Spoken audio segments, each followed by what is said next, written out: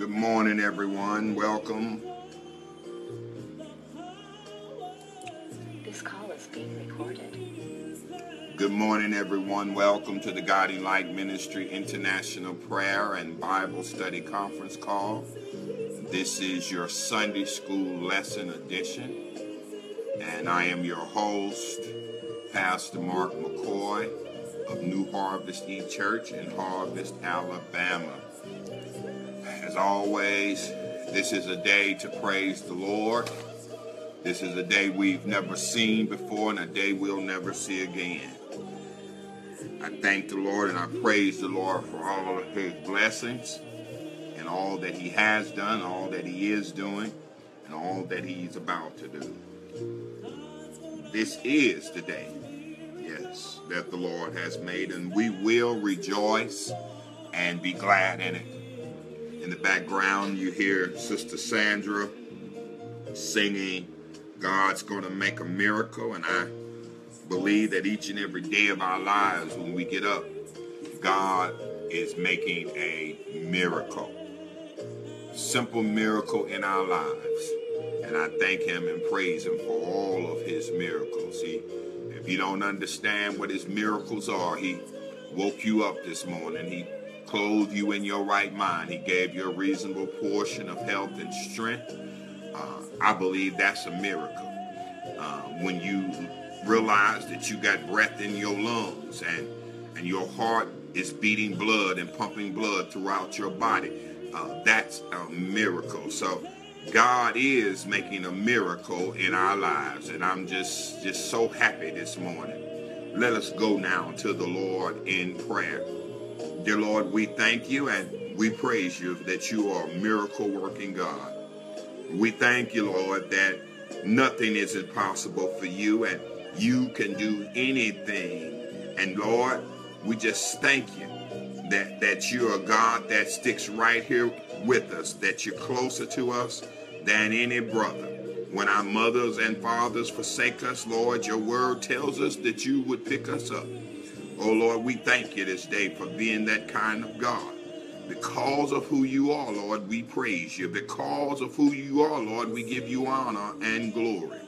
We ask you now, Lord, as we get ready to study your word in Sunday school, that you anoint afresh. Anoint, God, that we might be hearers of your word and doers of your word. Anoint afresh, dear Lord, that this technology of Facebook Live and conference call recordings, that all that stuff works according to your will, dear Lord. Anoint afresh, that nothing technical occurs that would stop us from getting your word out, getting your good news about Jesus Christ, our Lord and Savior, out to the world. Now, Lord, we just ask you to bless us. Your word says in the psalmist, let the words of my mouth and the meditation of my heart, O God, be acceptable in thy sight, O God, my strength and my Redeemer who lives. In Jesus' name we pray. Amen and amen. Amen. Happy Martin Luther King Jr. Day. Hallelujah. The trumpet for civil rights. This is the day that he was born, and we celebrate his birthday on this day. And tomorrow, Monday, we have a formal celebration of his birthday. People will have those lunches and breakfasts and big speakers coming out to talk and to speak what thus says the Lord on that day, as we celebrate this man who walked in love and who walked in peace and tried to lead this nation to an understanding that we need to work together as people. Hallelujah. His dream that he had is still relevant today. It is probably as relevant today as it was in 1968 before his assassination.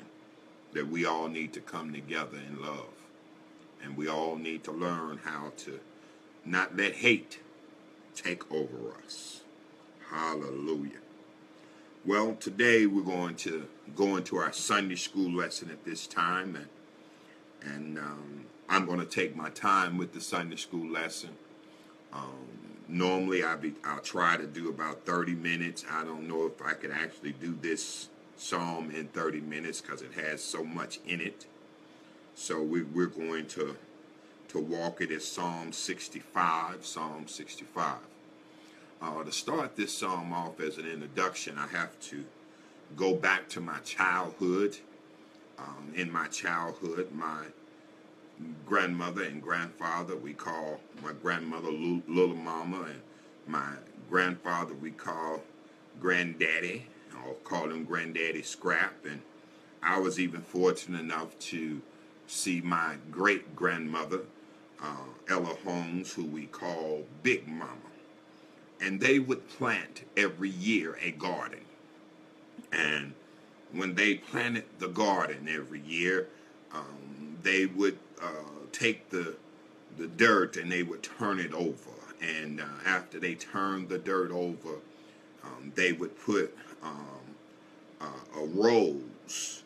And after they made the rows, then they would plant the seeds. And as a little child, I would be out there watching them and seeing the things that they did. And then after they got through planting the rows and planting the seeds, they would say a prayer. They would say some words and declare that this harvest was going to be awesome. And then later on in the year, as time went on, those little seeds grew up, and those little seeds became little sprouts of plants. And then the plants became bigger plants and start producing fruit.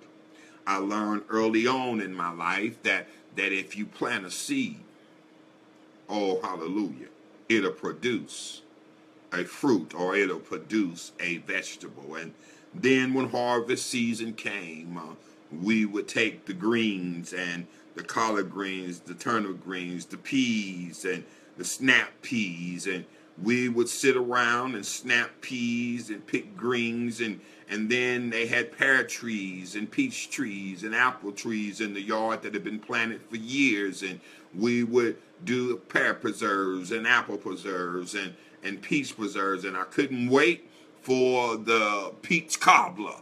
I couldn't wait for the apple pie because I knew it was going to be good. And that was their method of showing me, I guess, as a child. They probably weren't doing it intentionally, but as a child, that showed me that there's some that plant and a seed, and then some come along and water it, but God always gives the increase. And so today, as we look at this psalm that we're going to be looking at, it is a psalm about praising God, the provider, because nobody, no person on this earth can make a plant grow. That's something that God does. You can put as much water and as much fertilizer on it, but the actual mechanism for a plant to grow is provided by God. It's provided by God. And as a preacher and as a pastor, I've learned that all I can do is plant a seed into someone's life, and somebody else is going to come by and water it, but God is the one that increases that seed in someone's life. And when God increases that seed, he lets the sun shine on it in the daytime, and even the moonlight at night has something to do with the growth process that's going on. And so this psalm is all about praising God for all that he has provided. And so when we look at this psalm, and I'm taking my time with it, I'm going to read the psalm, but I'm going to read it in part because it ain't a long psalm, but I don't want to just get you caught up in listening to me reading the whole psalm without having a point around it. Psalm 65, verses 1 through 13 is what we're going to be dealing with. And the key verse is verse 5. The key verse is verse 5, and I'm going to read it from the New King James Version of the Bible. It says, by awesome deeds and righteousness, you will answer us, O God of our salvation.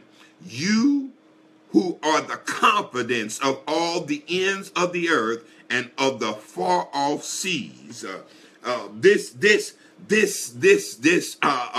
key verse is telling us God is awesome. He answers our prayers and does what is right.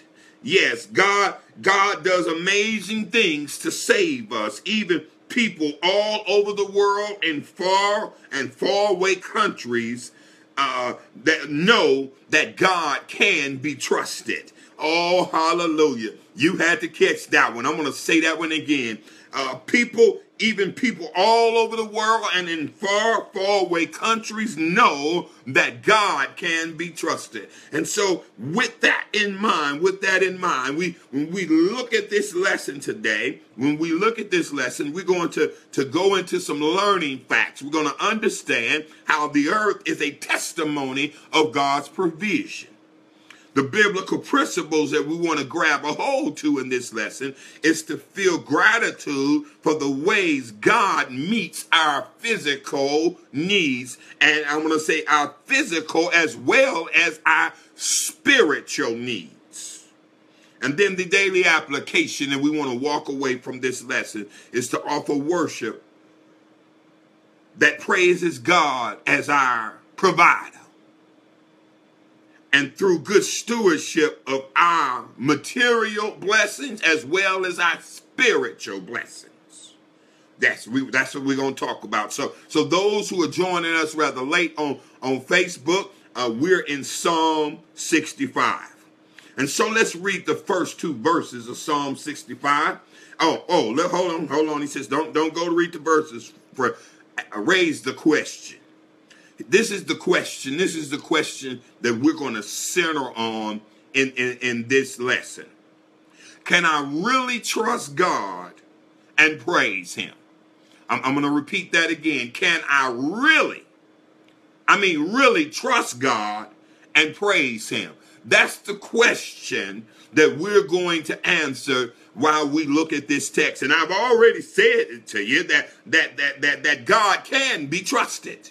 But I want you to really ask yourself the question yourself. Can I really trust God and then praise him?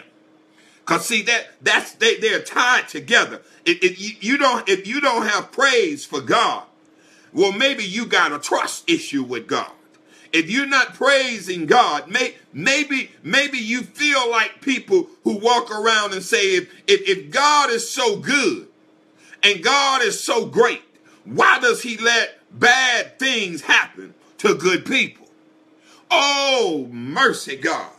Oh, why does he let bad things happen to good people? Why did he take my child? Why did he take my mother, my grandmother? Why did he let my friends go through all that they're going through? Why did he let me go through all of that? Well, those are very, very hard questions to answer. But the simple solution to those problems, the simple solution to those questions is to just trust God. And trust God and give him praise, no matter what's going on in your life. Because God got stuff going on that you don't have any idea about. And we need to recognize and realize that God, he doesn't go around killing this person or killing that person or doing bad to this person. He knows that there's evil in this world. And evil runs rampant. And evil runs so rampant that there are problems that occur just because evil is still here. But he already gave us the solution for evil. He told us that he's going to take evil out of our very presence when we all get to heaven one day. So you got to understand what we're going through right now is just the journey. This earth is not our home. We're just pilgrims in this barren land. We're headed somewhere. We're headed to a place where God will take the very presence of sin and evil away from us. Because up there where he is, there will be no crying, there will be no dying, there will be no sadness or tears. Oh, hallelujah. Oh, hallelujah. The very presence of sin will no longer be an issue. So the question still is, can I really trust God and praise him? So the first point of this lesson is praise God for his supernatural presence. Praise God for his supernatural presence. That's found in Psalm 65, verses 1 and 2. Listen to it from first the King James Version. Praise is awaiting you, O God, in Zion, and to you the vows shall be performed. O you who hear prayers, to you all flesh will come. Okay, that's how the New King James Version reads. Now listen to it from the Message Bible. The Message Bible says, oh, this is a Psalm of David. It says, silence is praise to you, Zion dwelling God, and also obedience. You hear the prayer in it all. We all arrived at your doorstep sooner or later, loaded with guilt. Oh, mercy, mercy. I'm going to come back to all of these, but I just want to go through each one of them that I got here. Now I'm going to read it out of the New Living Translation. What mighty praise, O God, belongs to you in Zion. We will fulfill our vows to you, for you answer our prayers. All of us must come to you. Now, y'all know I could stop right there, but I'm going on. I'm going to read it from the Amplified Bible. To you belongs silence, submissive wonder of reverence, which bursts forth into praise. And praise is due and fitting to you, O God, in Zion, and to you shall the vow be performed. O you who hear prayer, to you shall all flesh come. Oh, hallelujah. Oh, hallelujah. So what is all of this saying in verses 1 and 2? It's saying that praise God for his supernatural presence. God is everywhere. The psalmist says over in 139, where can I go from your presence? Where can I flee? God's presence is everywhere. And we must understand his presence is everywhere. Everybody got to come to God sooner or later. I'd rather you come sooner than later. You got to come to God. And when you come to God, don't be coming to God with all of this crying, moaning, and hollering and complaining all the time. Sometimes you just got to get in his presence in silence. That's called, when you come to him in silence, you are telling him that I trust you, God. I know my situation don't look good, God, but ain't no words I can say right now. I know the circumstances are not like I want them to be, God. Matter of fact, I'm in trouble right now, God. But I know you are present help in a time of trouble. And so he says, the Message Bible says, silence is praise to you. Coming to you with the confidence that I'm going to be in your presence. Now, let me say something about this psalm. This psalm is a psalm that they typically sung during a couple of the feasts at that time. The feasts that they usually dealt with were let me see if I got my notes here. the Feast of Unleavened Bread in the spring, or the Feast of Tabernacles in the fall. And they would come to God at this time, and they would come to worship him in Zion. And Zion is the hill in Jerusalem where the people came to worship.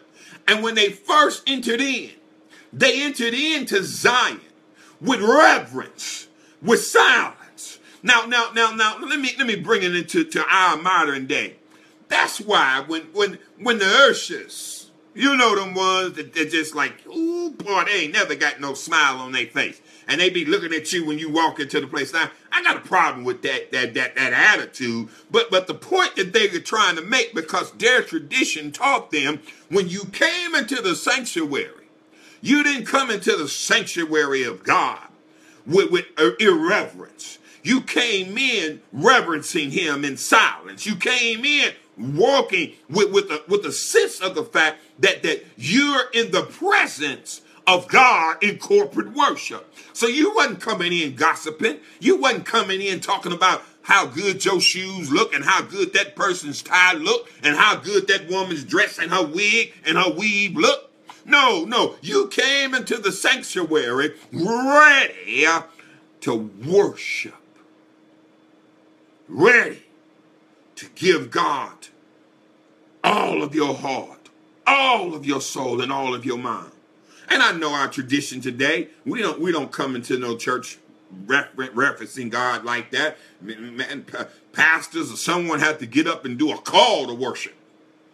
You have to do a call to worship so everybody can be quiet and get into a worship mind. But back here, when they entered into the temple, when they entered into the outer court and then into the inner court, they came in with a mind of worship. And it says, oh God, what mighty praise, oh God, belongs to you. And we will fulfill our vows to you. What was these vows they were filling? They were vowing that they would praise and worship him. They were vowing that they would bring their offerings from their harvest. They kept their word.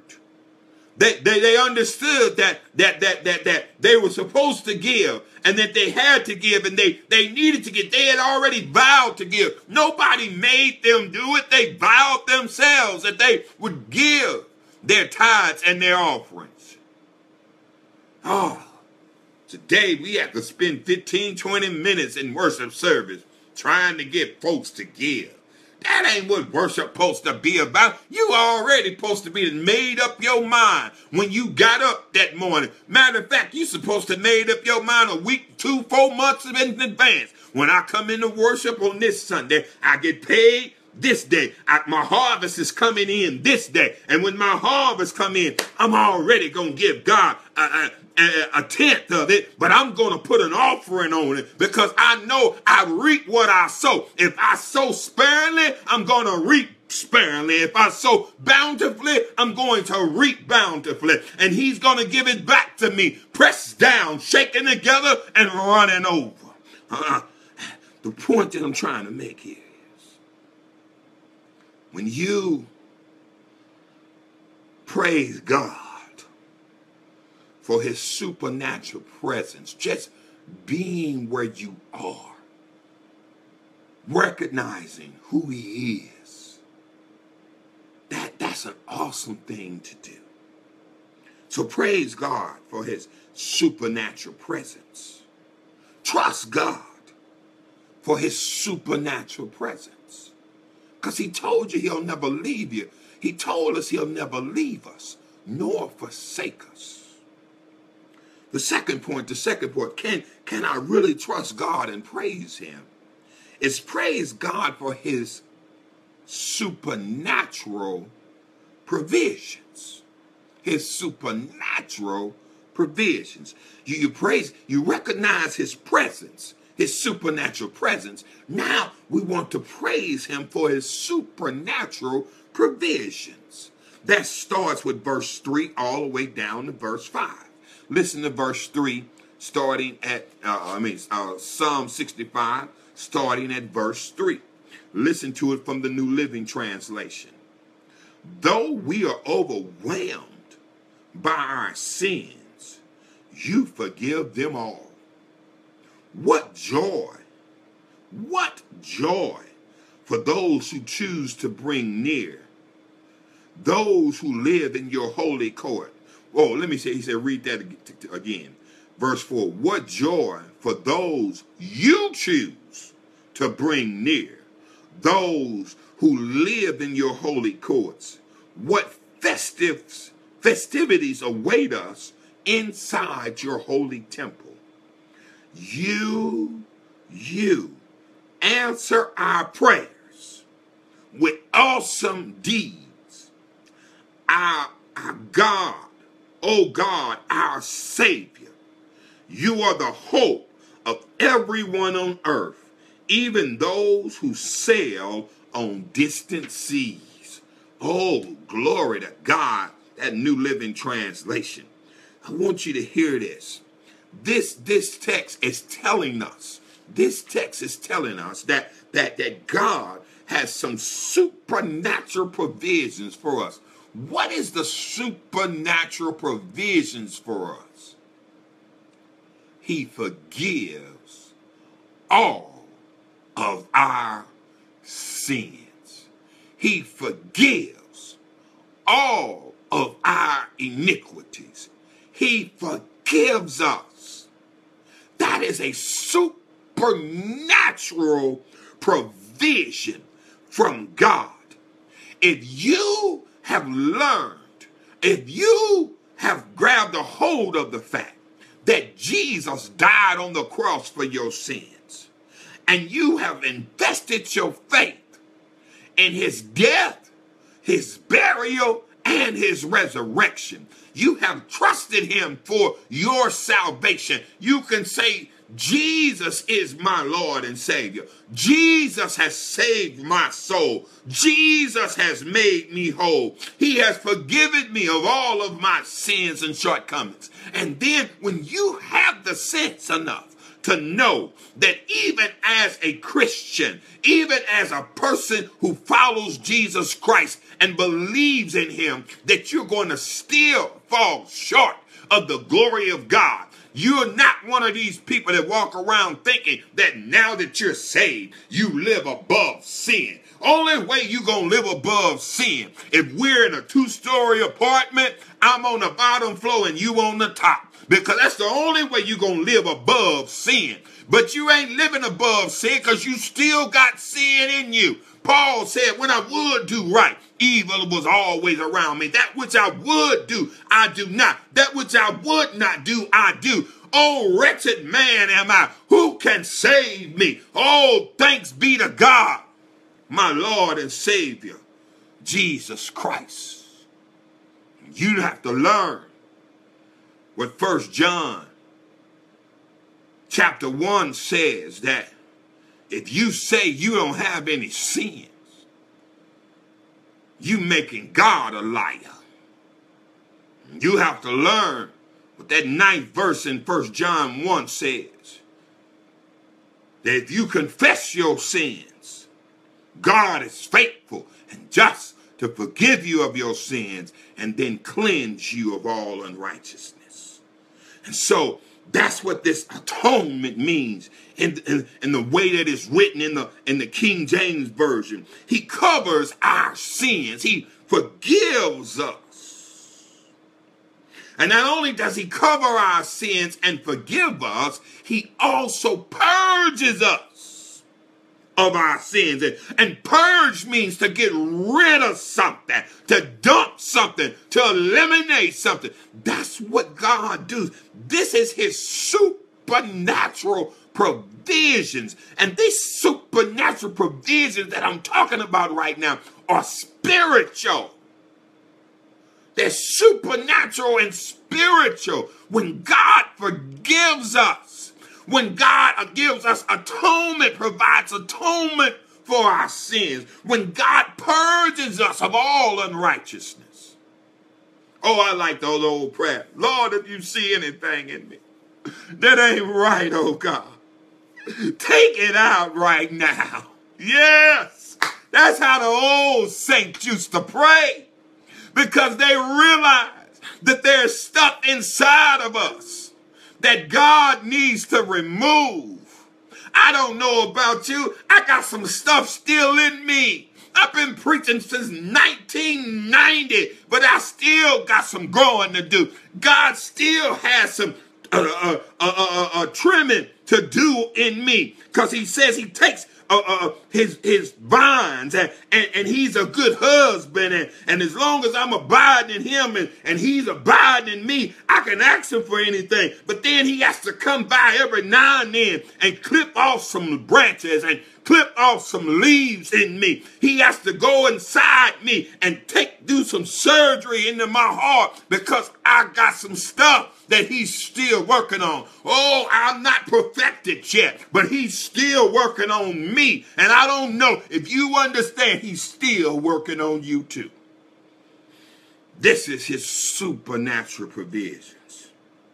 And that verse 4 says something so awesome. He says, the Amplified Bible says it like this: blessed, happy, fortunate, to be envied is the man whom you choose and cause to come near, that he may dwell in your courts, and we shall be satisfied with the goodness of your house, your holy temple.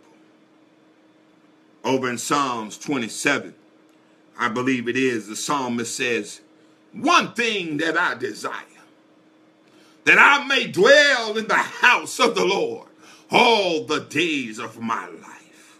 That's that one thing. God, let me come near to you. Let me dwell in your house. Let me rest in your presence. Let me be in your presence forever and ever. That's how Psalms 23 ends. That I might dwell in your house, O God. Oh, hallelujah. That's why our hope is not on what's going on in this earth. And that's the thing that messes up people's mind, to think when they go, well, can I really trust God? So many bad things happen to good people, because all you've heard is people tell you, if you come to God, all of these great things are going to happen to you on this side of the Jordan. Yes, there are blessings after blessings after blessings. You will be happy. You will be fortunate. You might even be envied on this side. But do not take your blessings for meaning that you did something right. God blesses us that we might be a blessing. We're blessed to bless. And then when we see someone that is not being blessed at that time, they're going through a time of trouble, they're going through a time of tribulation, don't look down your nose at them. Don't treat them as if God is punishing them. Tell them, God will make a way out of no way. And don't be lying to them talking about you pull yourself up by your own bootstraps. You better tell them the truth. Give them your transparent testimony. It was amazing grace that saved a wretch like me. I once was lost, but now I'm found. I was blind, but now I see. It had been times when all I had was peanut butter and crackers. It's times I spent behind bars. It's time I spent homeless. It was time I was so sick that it seemed like I was never going to get well. It's been times where I've lost my mind, didn't know which way was up. Even down looked like it was up. But God made a way out of no way. And you can encourage them that he'll make a way for you. And you are blessed because he's chosen to be a blessing to you. Oh, hallelujah. So let me get to my last point. I've talked about praising God for his supernatural presence. I've talked about praising God for his supernatural provisions. His presence is where you can be with him. His provisions is the salvation, your forgiveness. Those are supernatural things that God has provided for us. And then finally, can I really trust God and praise him? Praise God for his supernatural performance. You say, wait a minute. God ain't on stage. Yes, God is. God's on stage each and every day of our lives. And he is orchestrating. He is conducting. He is performing. And he gives the greatest performance ever. This is how we say it in our colloquial terms. God, when play, come on, God, show up and show out. Because when God shows up, he shows out. And so, when we read verses 6 through 13 of Psalm 65, it is describing how God shows up and shows out. He has his supernatural performance. Oh, which way I'm supposed to go, Lord? He says, read it from the King James, New King James. New King James. Listen to how God shows up and shows out. He says he establishes the mountains by his strength. He brings being clothed with power. To you who stills the noise of the seas and the noise of the waves and all the tumult of the people, that they also who dwell in the farthest parts are afraid of your signs. You make the outgoings of the morning and the evening rejoice. You visit the earth and water it. You greatly enrich it. The river of God is full of water. You provide their grain, for so you have prepared it. You water its ridges abundantly. You settle its furrows. You make it soft with showers. You bless its growth. You crown the year with your goodness, and your paths drip with abundance. They drop on the pastures of the wilderness, and the little hills rejoice on every side. The pastures are clothed with flock. The valleys are covered with grain. They shout for joy and they sing. If I'm going to have to just preach this right now. You need to understand it is God that put the sun in the sky. It is God that puts the moon in the sky at night. When the sun rises in the east, sets in the west, that's God showing off his ability to control the planets. When God lets it rain on the hard ground after man has tilled the ground, God lets it rain on that hard ground, and that rain he softens the ground with. Not only does he soften the ground, but he lets those seeds that are in the ground feel that rainwater, and he makes them grow. Then on the mountain, he crowns the mountains. The mountains are crowned with snow-capped mountains in the wintertime. And those snow-capped mountains that he crowns later on when the snow melts off of those crowns on the mountaintop, the valley and all the mountainsides are filled with wild flowers and beautiful lilies. Yes, there are lilies in the valley. Yes, God is the one that created those beautiful things. Not only that, but he lets the animals, the sheep, and all of the animals just float around in the wilderness. That's God's doing. Man didn't do that. Man had nothing to do with that. That's what God does when he conducts our day-to-day lives. He gives us a performance. And if you want to make that performance more personal, look at your body. You got blood running through your veins that then go to your extremities. and then come back to your heart. Goes through your heart and your lungs for cleansing. You eat food and the nutrients go down into your stomach. The nutrients are then sent to your kidneys and your pancreas. And then goes down to your digestive system. Oh, God takes when you drink water and it goes down into you, and he automatically sends it to your kidneys and then to your bladder. All these are extremely beautiful organizations of orchestration that God does within inside of us. He's performing and having a supernatural performance every time you breathe, every time you talk, every time you see, every time you hear. Oh, my brothers and my sisters. If the earth,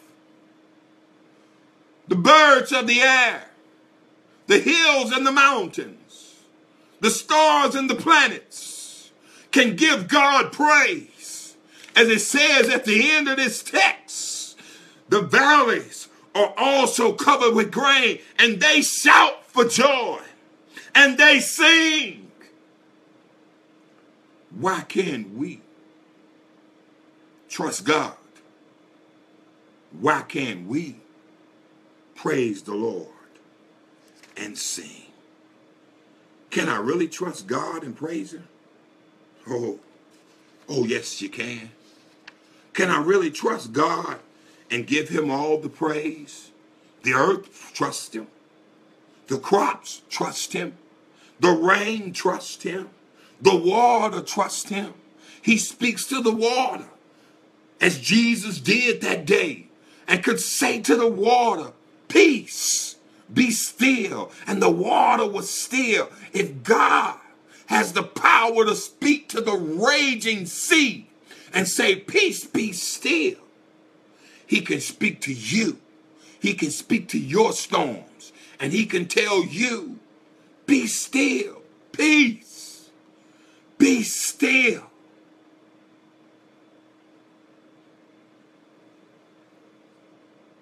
Since they trust him and they got confidence in him, we should trust him and have confidence in him and praise his holy name. They shout for joy, the earth and all that is in it. They also sing, and so should we. We should honor the Lord with all our hearts, full of thanksgiving, by singing praises of joy to him, because he is our provider. He never leaves us nor forsakes us. And if you need salvation, he's right there. If you need to be saved, he is right there, waiting on you to give your life to him. He's waiting on you.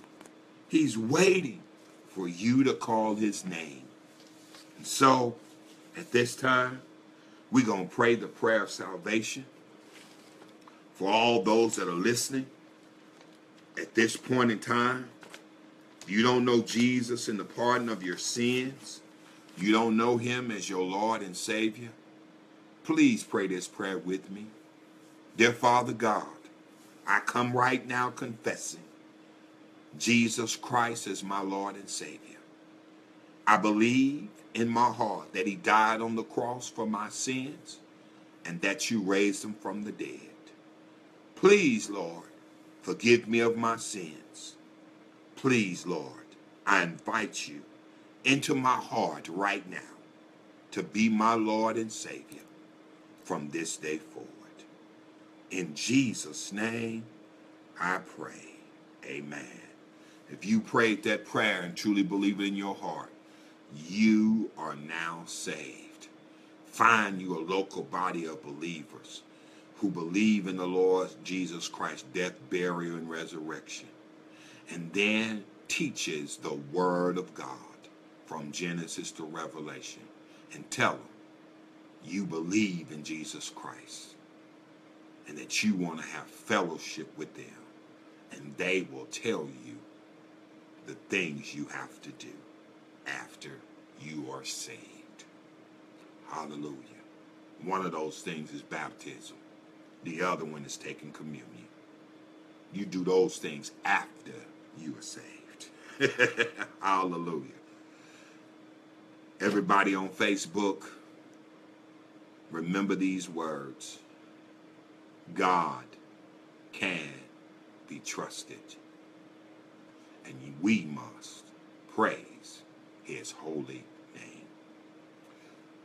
Be blessed, my brothers and sisters on Facebook, and as always, be a blessing.